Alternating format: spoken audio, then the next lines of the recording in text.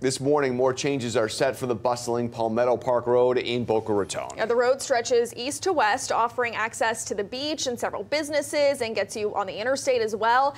Tonight, you can weigh in on potential projects aimed to improve the road. All right, Stephanie Valderrama joining us in studio with the public meeting that is on slate for the city tonight. Steph? Yes, good morning, Matt and Sam. So it's no secret that over the last few years, Boca Raton has grown exponentially as more people and businesses relocate to South Florida, and the roads really need to be able to keep up with the traffic, especially Palmetto Park Road, since it does run right through the heart of the city.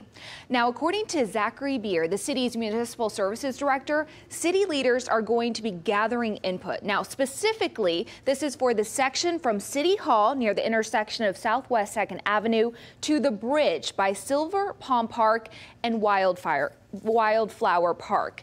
Bihr says people use this road for all sorts of reasons beyond just driving, whether it be walking the dog, cycling, or just trying to reach the Brightline Station. City leaders are going to record all the different types of traffic that use the road with the help of modern technology, but they also need the community's help.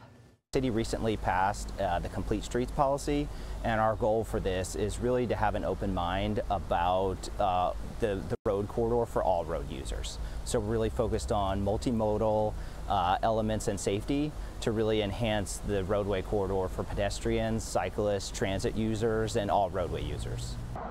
Well, in my previous reporting, residents have expressed their concerns about road construction amid other construction that's already underway in the city of Boca Raton. So it'll be interesting to see if this issue comes up again during tonight's meeting, which is happening from 6 to 8 at the Downtown Public Library on Northwest 2nd Avenue.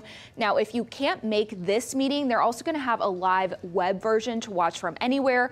And also on that website, you can send city leaders your thoughts. That website was designed specifically for this project. I'm actually going to make it really easy for you to find that website in case you just missed it. You can go right now to my Facebook page where you'll find that link with more information. And if you missed any part of this story, you can also find it on our website, cbs12.com. Matt, Sam, back to you.